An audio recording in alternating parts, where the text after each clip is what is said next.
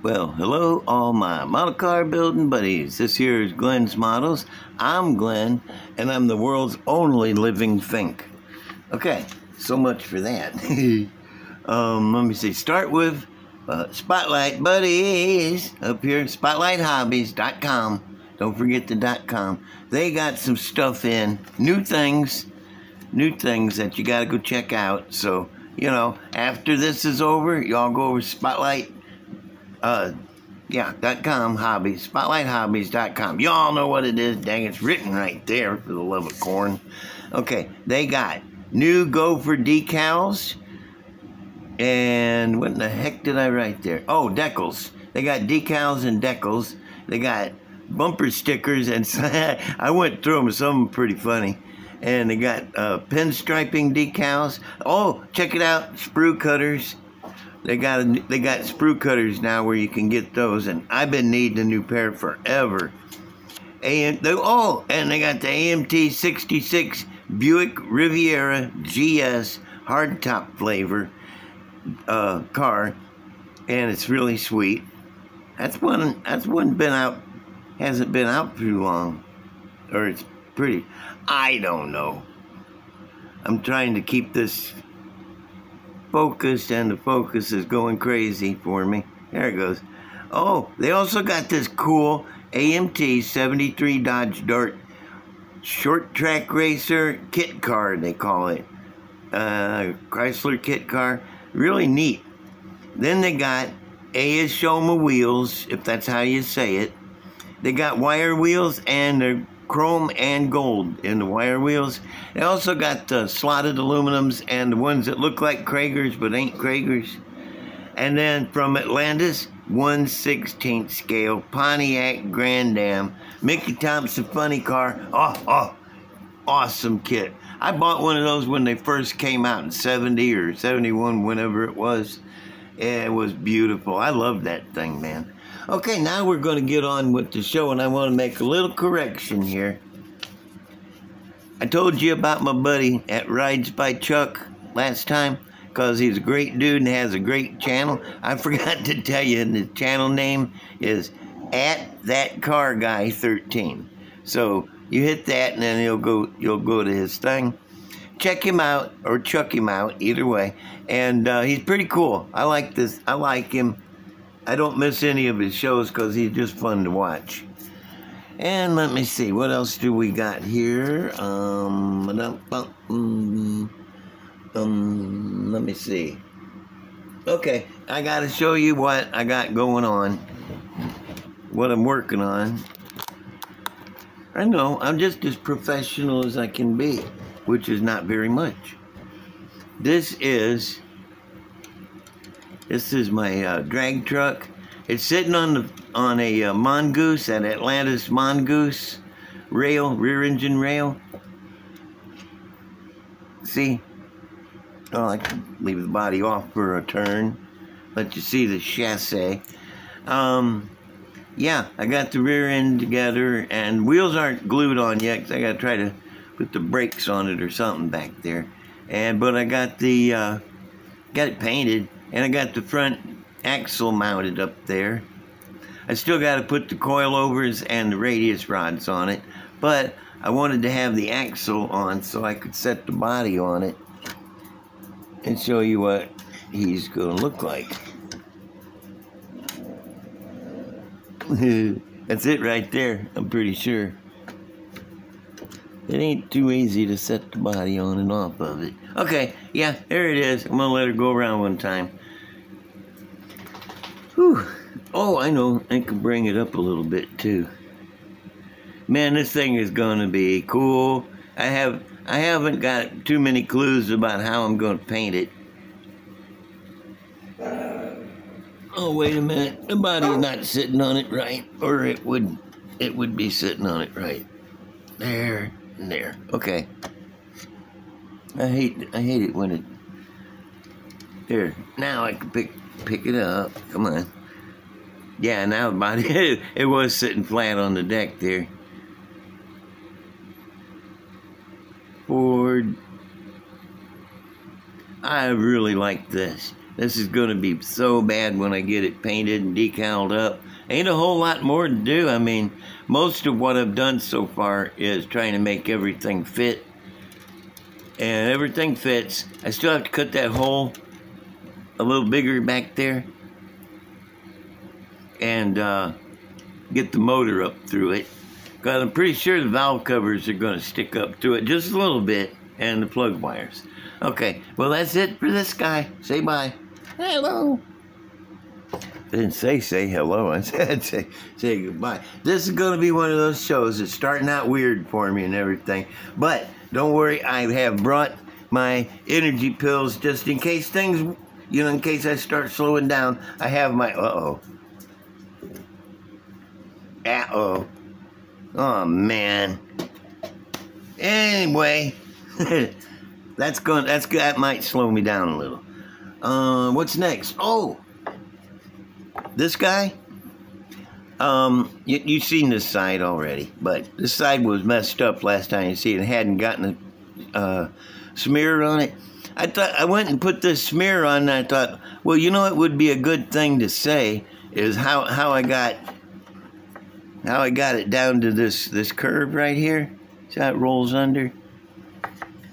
On this side, I used my mutagen, and I'll remind you what that is in a second.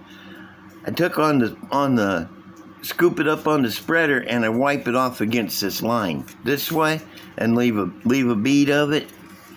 I come down here and wipe off of this line real heavy, and lay a bead of it, and then lightly smeared across. As you can see, it dug out a little bit. Come on, man, with the focus. This is stupid camera. And you can see it still needs a slick out.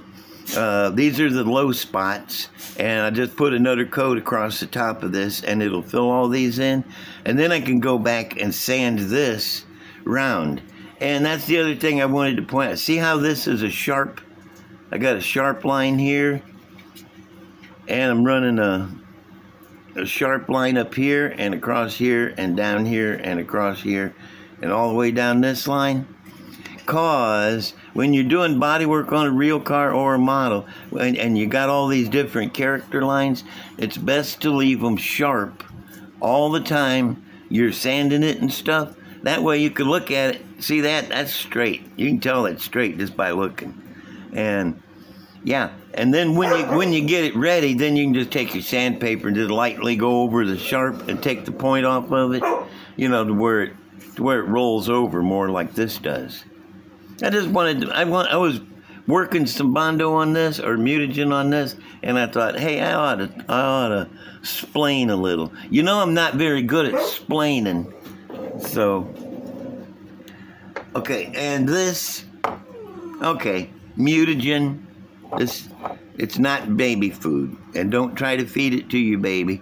But what you do is you get, I'm going to have Fing help out here a little. You want to help Fing? Oh, yeah, I'll do it. Okay, you go. No, I do the talking, you point. Yeah, okay. You fill this up. He's a good boy. You fill this up halfway with Bondo, okay? Halfway with Bondo, and you go up here to right about the top of this label, and actually it's where it rolls over. Fill it up there with resin, or a little less than that with resin. Depends on how thin you want it. See what you're doing, just like you put thinner in paint to thin it, you can put resin in Bondo to thin it. And I know you think, well, I need it thick, but you also need it with the fiberglass resin in it. For one thing, it'll stick better. How many times have you tried to sand Bondo or any other filler and it peels away right there at the edge where you're trying to feather it out? See this? This is feathered out. It sticks. Okay? That's one of the things, is it sticks really good. It sands good. Only downside is while it's drying, it's sticky on the outside, you know, but you can sand that off. And, yeah, let me see, is that everything? Oh, you don't use the hardener that comes with the fiberglass resin. Don't need to. Just use the hardener that comes with your Bondo. Just use that. It works just as good. You won't have any problem with it. And I'll show you over time. Look at this. This is all mutagen right here. And it's stuck on there real good. And as you can see, I can easily shape it. Okay, and I'll show you other things I make with that, because you can make a lot of stuff with it, you know. Now, on Herman's wrecker, he's over there on the table. But I got these things. My buddy Morrill, he made these labels. Now, I'm going to have to... There it is. I got my background. Is it going to come in? Come on. Come on. Okay, I'll try it with my hand. Because this is cool. These are really cool. A little gas can. There it is. Arsenic. And I got one that says... What is this one?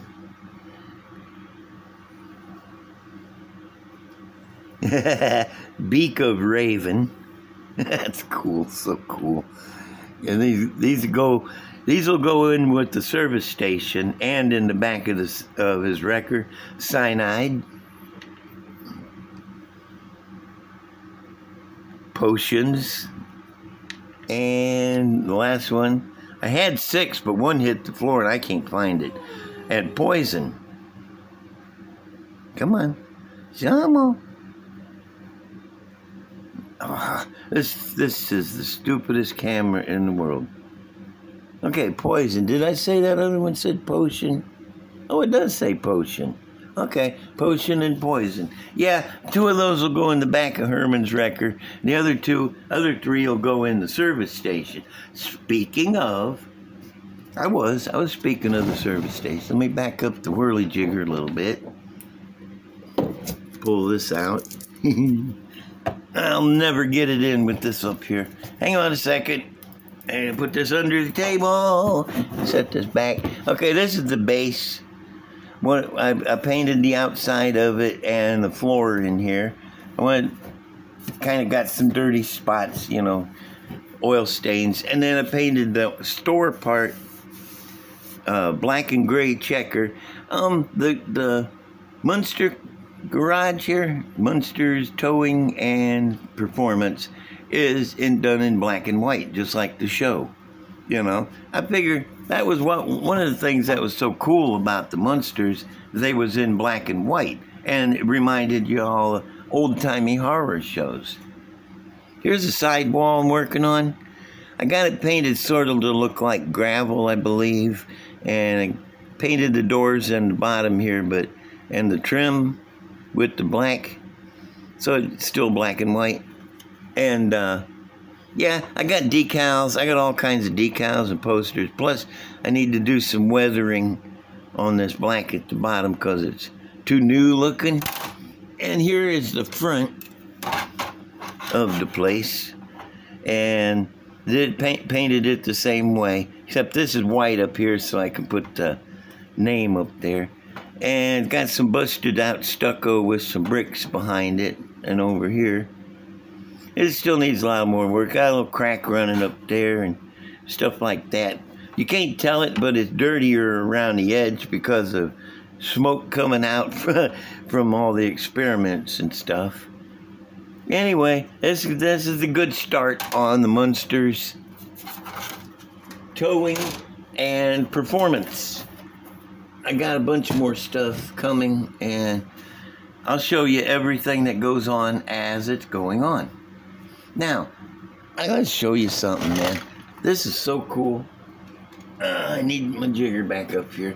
Come here, Whirly. Come on, boy. Up. Good boy. All right. Let me set these. Ah, man. Things don't work out really well all the time here. What do you think, Fing? Yeah, I agree, man. It's not going too good. I should let you do more talking. I hear you. Anyway, I got this. You remember that when I showed you how I make a straight front axle and springs? This is what they was going on. I'll flip it up here in a second to show you. Excuse me, I burped. Oh, I'm doing the acid reflux. It's terrible. Sorry. Yeah, okay. See, what I done There's no rear end. You think the drive shaft being missing is bad. Now I'm leaving out the rear end. There's the front end. I know it's a little plain being all black, but that's what I wanted. And I got the wheels on it. And what else? Oh, that's about it, really. I painted the interior. It's mostly just black because I didn't want to. I'm not worried about the interior on this. I'm going for a look. This will be a car that the cat drives on the street, maybe even to work and back every day. And then at the weekend, he'll take the street tires off and throw some slicks on it and do a little drag racing. Why not? And I hadn't come up with a motor for it yet. I'm kind of thinking about, I have a Viper motor, a V10, and I'm thinking about putting that in it with some velocity stacks. I'd like to see 10 velocity stacks sticking up through the hood. I think that would look wicked awesome. Maybe, maybe not. I don't know. Let me see. What's next? Uh-oh. That's all the next. Have I run out already? No, not quite. Oh, me. Let me go through my notes here. And I did that. And I did that. I'm not going to do that. And oh, I do have a story, but that's not for a minute yet. I want to thank my Red. I should have had his shop card out. Red. Oh man, hang on a second. I'm gonna get his shop card. Okay, Red Scale Scrapyard. Parts are parts, and there's his at Scirocco Red and Red Scale Scrapyard at gmail.com. Okay. And he sent me these dealies here. He said he thought I could use them. He's seen me building all these front ends. You're gonna love this. These are some, I'm guessing, 3D printed parts. And I'll tell you what they are in just a second. Hang on. I got big fingers and a little compartment here. Okay. Spring perches. Yep. Not the kind in spring and not the fish, but these are so little that you can hardly see them. Glue that on the frame and then your leaf spring will sit right down in there. Oh my God. I've been making these from scratch for so long that I'm really glad to be having some. There's two different kinds. Come on. Shamo. Look at that. Now the last one come in great. And this is the other one. This is a front spring perch. The other one I showed you is a rear. It's what your shackle goes on. And then this beautiful little creature here. Spindle. Now remember, now go back to where I did the front axle. And you saw I put the axle and it had the little knob on the end of it there. And then I showed you how to make this part. Well, the heck with that, man. Y'all need some of these because this is what I'm going to use from now on. Put this on instead of that part I made. Because, oh, wait, I got one right here. Where's it at? Where's it at? Hang on. I'm getting it. Yeah, I used them on this axle. Look at that axle. This is a dropped axle. It's bent in the middle. But I use those spindles, and they look fantastic. Oh, man, I really like that. And so, thank you, Red. You're a good old dude. You know that? No matter what everybody else says. I'm kidding about that last part. There's also some other stuff in here. Let me see. Now, where am I? Oh, okay. Well, it's story time, I guess. It's a short one. It won't take a minute. So, let me see.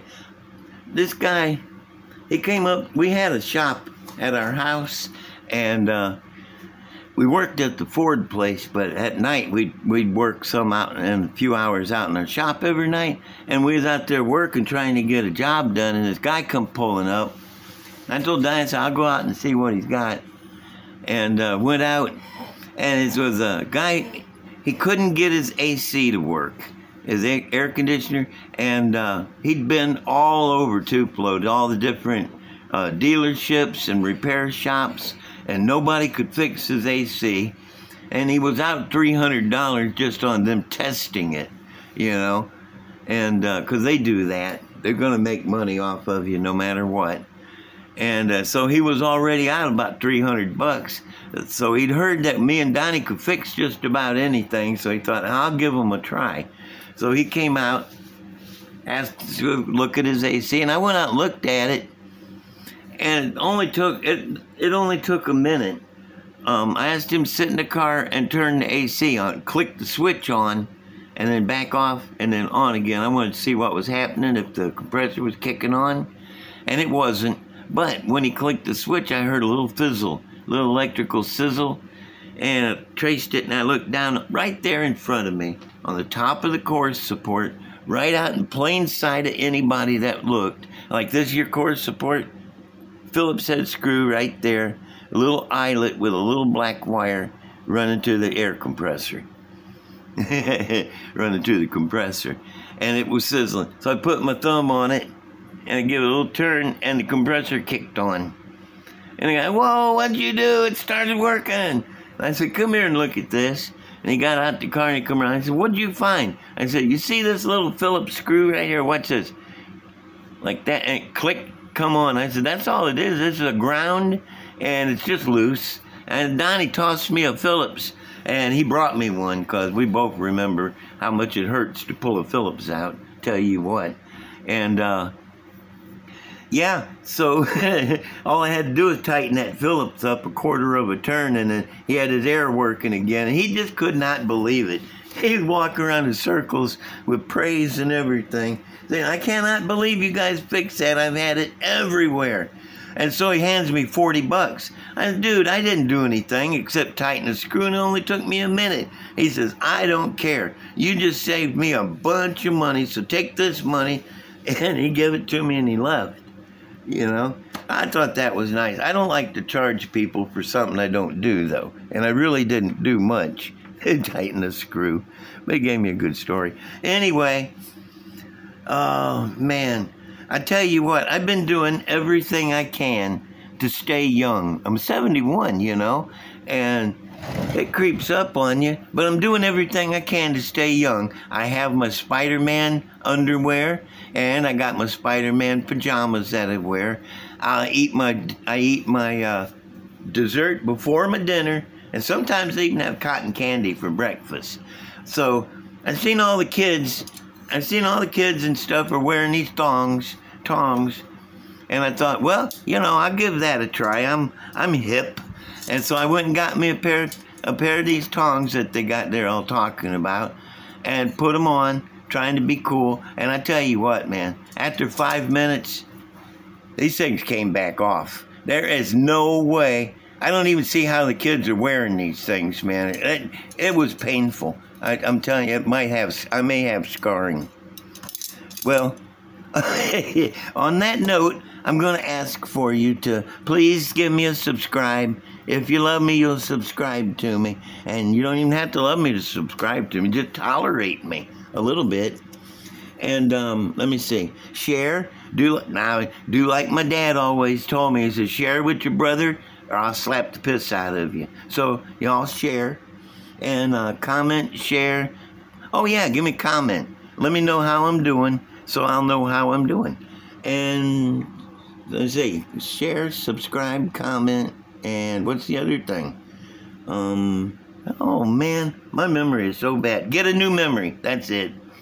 Okay, share, comment, subscribe, like. Give me a like. If you like it, give me a like. Okay, well, I'm going to go, and I will see y'all later. Love y'all. Bye.